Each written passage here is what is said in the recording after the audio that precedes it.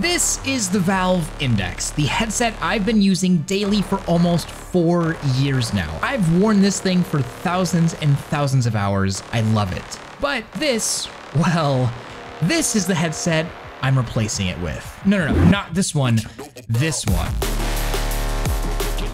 So I've been hinting at some new VR headset that I've been excited about for almost 2 years now. And there's been lots of weird speculation on what it could be. Some people thought it was maybe the Deckard or Index 2. Some people thought it was maybe some Apple headset or Pimax something, but nope. All this time it's been something that nobody would really expect, but it's a super tiny, small form factor PCVR headset from BigScreen. Yep. That big screen. And what they've done here is actually really insane. You know, I've always wondered, for the express purpose of PCVR, why do we need huge, massive VR headsets? Like, for standalone hardware like the Quest or Pico, it makes total sense. You've got the whole processor and battery and cameras. I mean, the extra bulk and weight is necessary. These things can run all by themselves for hours and do wireless VR, and that's awesome. But as soon as you plug something into a PC, that battery becomes unnecessary. The onboard processor is only used for maybe tracking data, and just in general, I've wondered for a long time now, what happens if you take advantage of the fact that you're plugging something into a computer and just get rid of all the excess, make something as small, light, and simple as humanly possible. And that's exactly what this is. This is the BigScreen Byond, something that just got announced this week. And this is sort of an impressions video, sort of a finally I can talk about this video, but this is not a full review yet. I do have a headset right here, but it's actually non-functional. The displays were taken out, so we'll have to wait a little longer for a full review, and I'll talk about why later. But over the past 2 years, I've actually helped QA test and provide feedback on the Byond, so I've had quite a bit of time with its various prototypes. And I will also state, not a single penny has been given to me for my time testing the Byond, and not a single penny will be given to me in the future by BigScreen. They did offer an affiliate link, but I don't really feel all that comfortable taking money for something I'm reviewing. I purely helped give feedback on the headset because, well, I really love the concept and it's a device that I would actually want to use. So now that that's completely out of the way, let's get into the good stuff. The BigScreen Byond is a very, very special headset. It's probably the lightest and smallest I've ever seen, weighing 127 grams. Compare that to the Valve Index weighing in at 809 grams. But that's actually not even what makes it special. It's natively Steam VR tracked, meaning you'll need base stations. It's got a set of pancake lenses and dual 2560 by 2560 micro OLED displays. And oh boy, we'll get into my experience with the lenses and displays in just a moment, but some more boring stuff. The Byond has a pretty standard 90 Hz refresh rate, and in this press release, it says the field of view is only 93 degrees horizontal by 90 vertical, but in my experience, it was actually quite a bit more than that. In fact, I even measured it at way higher than that. And it's about the same as the Quest 2's field of view. And when I asked BigScreen CEO why the measurements look so low, I mean, it looks terrible on paper, he said, quote, "I figure people will measure on their own and will also say, hey, I got more. A big part of our strategy is to underpromise and overdeliver," end quote. Which, you know what? I can't argue with. It's actually really refreshing coming from other companies and their boisterous claims on stuff, but there's the answer on field of view. And the Byond is, of course, wired, although I wonder if Nofio could possibly do something about that in the future. And then in terms of IPD adjustment, there is none.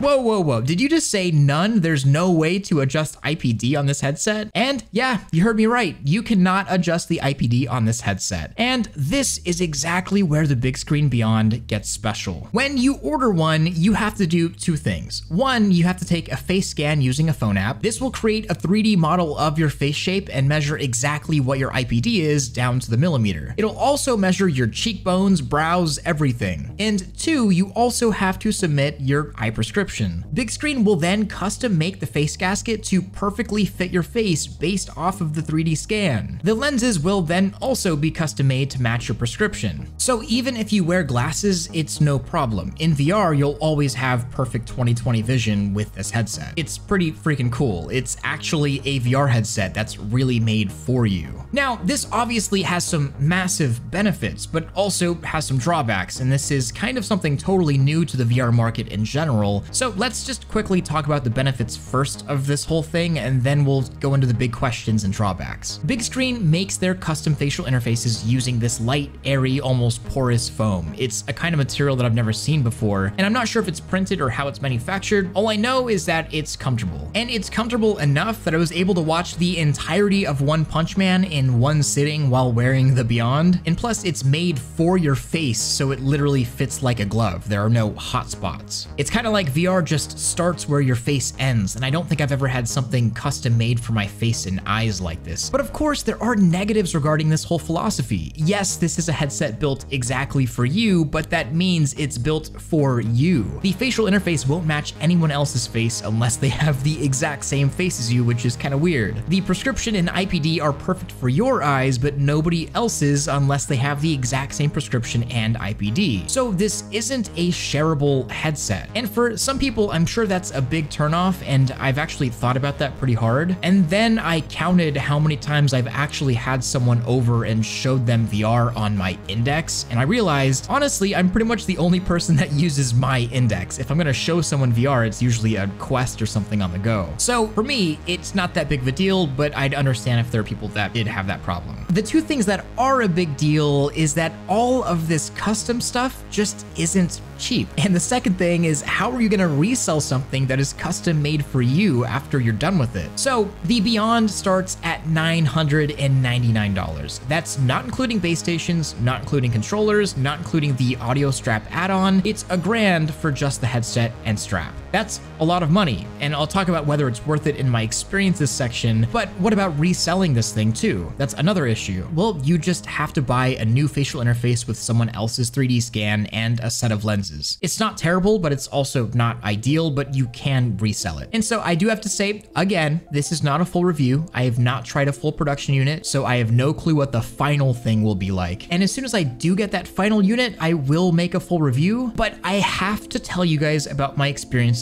using the revisions that I have tried, because it actually blew my mind. These are hands down the best displays I've ever seen VR with. The resolution isn't quite as high as the Vario Aero or Vario XR3, but in terms of resolution, there's kind of diminishing returns beyond this resolution anyways. You just can't physically see pixels anymore, so it's kind of hard to judge what looks better. But where I can judge is in the insane colors and contrast ratio. I don't think I could have possibly understood how important contrast ratios were for immersive VR until I got into Half-Life Alyx with this headset, and it looked like an entirely different game. Oh man, holy cow. I have never seen Half-Life Alyx like this before. Shadows were pitch black, the sun was piercing bright. Like, I was actually squinting. Not because it was actually so bright that it hurt, but because going from dark areas to light areas in game gave me the same physical reaction I've had a million times in real life. And that was just with an early unit 2 years ago. The displays then got brighter and colors got even better. And in my most recent demo, I had a crazy moment. Playing Kayak VR in Antarctica at nighttime was surreal.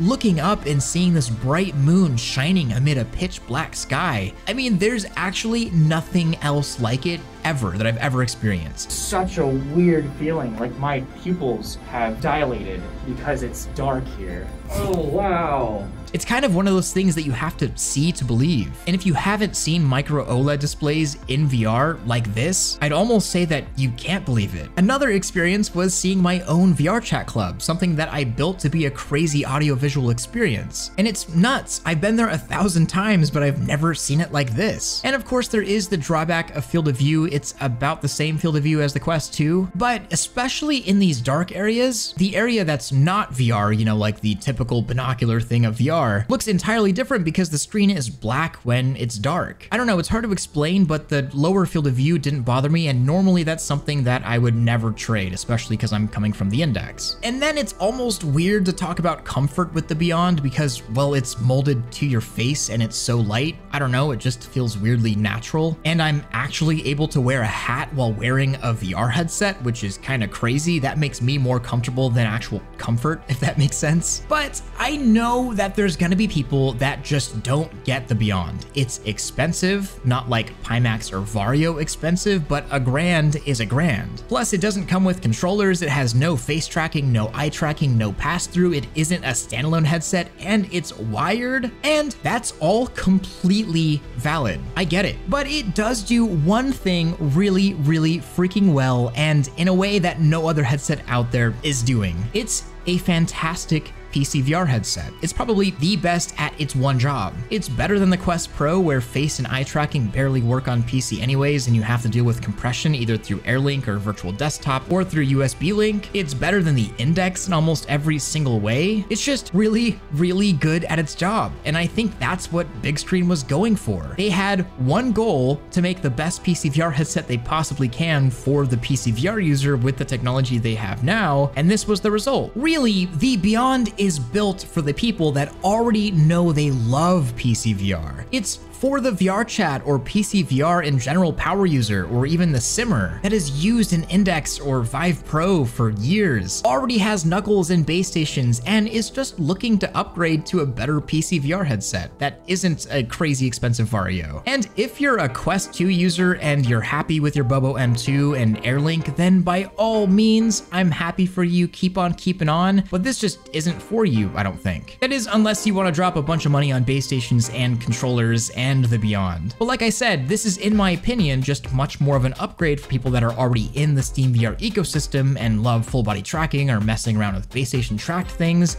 Yeah, it's a niche, and it might be a small niche, but that just happens to be my niche, and this makes me very happy. And also, I do not think the Index is dead. I'm still keeping mine close. In fact, I'm working on modernizing it by adding face tracking and eye tracking, and I'll definitely be making a video on that soon as well. But that actually brings up a good point. This is a lot of money to be dropping on a headset that doesn't have face and eye tracking, and well, I suppose you definitely can throw on the Vive face tracker, which is something I'll definitely try when I can, but we're just gonna have to look into other solutions for eye tracking a little later on, kind of like what I'm doing for the Index. This is a downside, but I have a feeling that we'll be able to fix it. And also, I should say that I made them put the best possible mic in this thing. It sounds even better than the Index. I told them that I would not use this if the mic wasn't good, and the mic's good. I don't know why it's been so hard to just throw a good mic in a headset, but here we go, it's good. But really, I'm just super excited. This is pretty much my dream headset right now. Besides no face and eye tracking, yeah, that sucks. But the cable means I'll never ever have a dead headset. And I've got a perfect zero compression image. It's tiny, custom, the micro OLEDs are fantastic and beautiful, and it will just take the place of my Index. It just slots right into what I normally use. Well, like I said, this was just an impressions video and not the full unit, so keep on the lookout for the full review probably in a few months whenever I do get that actual full production unit. And these should be shipping around late summer, at least that's what it says on the press release. But I do actually have some awesome announcements for this channel, just real quick. I'm sure you've noticed that there's been no Tuesday News Days. And well, I've been working on the formula and kind of just taking a break from it, but the series will be coming back and with some fresh changes next week.